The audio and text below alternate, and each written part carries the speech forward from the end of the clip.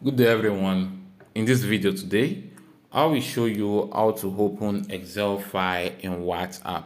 So to do this, firstly what you have to do, as you can see right here, is the Excel file which I want to open. So what you have to do is just to firstly go to your Play Store. So when it's open, the next thing for you to just to search for WPS Office. As you can see right here is WPS Office. With this software or app, you can open PDF file, Word, Excel, PowerPoint. So just try to install this to your phone. So when done, you can then go to the place where you have the Excel file.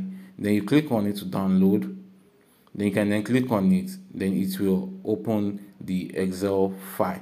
Let us give it time. As you can see, here's the Excel file right here. So that's how to do this. Hope this video helped. Please give it a thumb up and don't forget to subscribe to our YouTube channel. See you in the next video.